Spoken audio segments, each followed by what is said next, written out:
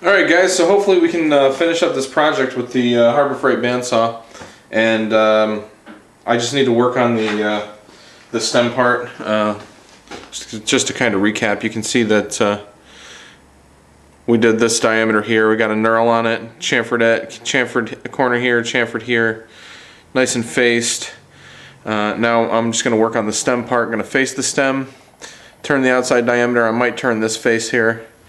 So I have one chucked up. I got the outside diameter jaws on the chuck, the larger diameter. It's in there now. And when I get ready to start turning, I'll turn the camera back on. Alright, so I took my first pass. I'm going to go ahead and take another pass now.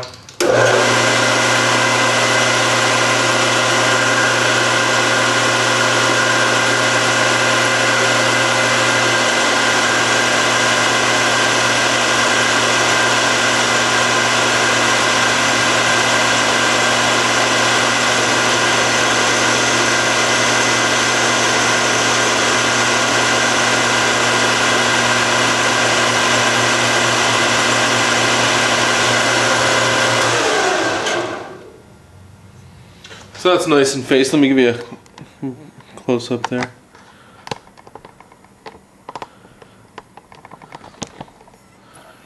So we got a nice faced finish there.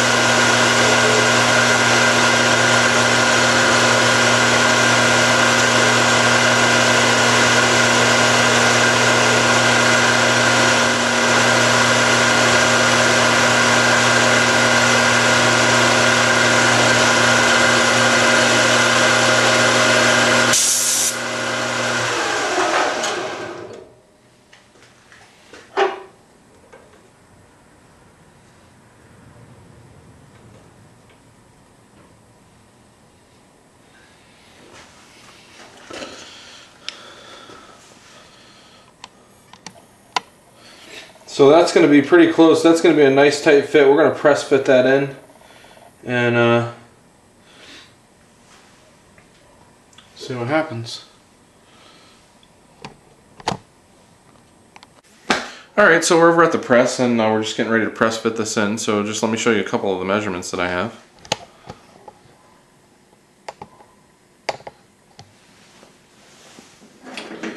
So this thing is, we have a depth of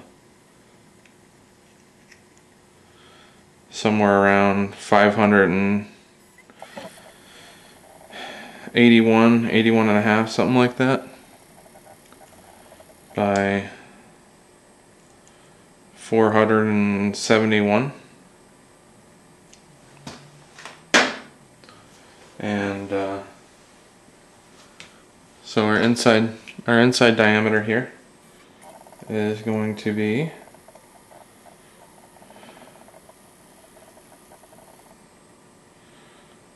470. Oh, sorry, I'm getting a little wiggle factor here. Some places it's like 471, some places it's 470, 469. So, and then we have a depth. See if I can get this in the camera.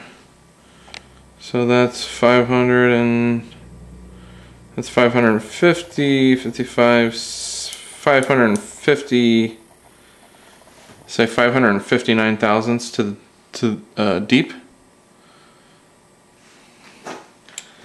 So let's go ahead and try to press fit this sucker in. I'm going to try to stay out of the way of the camera here as much as possible.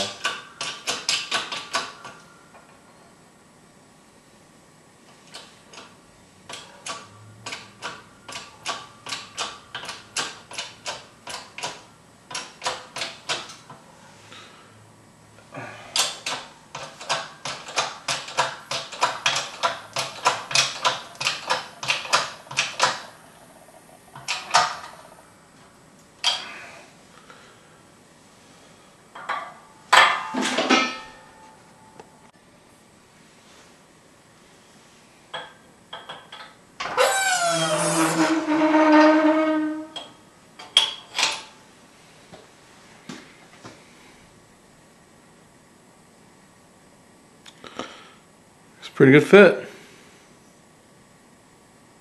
Yep. So, let's see what it looks like on the bandsaw.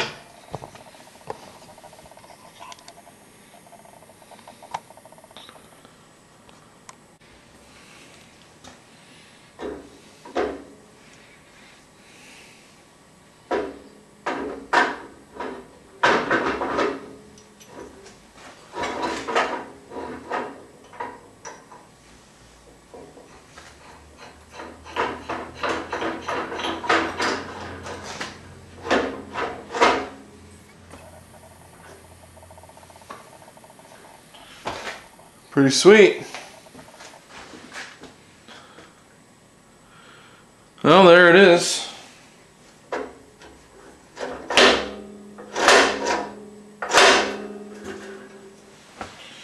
So now all I gotta do is just do the same exact thing to this one for up here. And we'll be golden.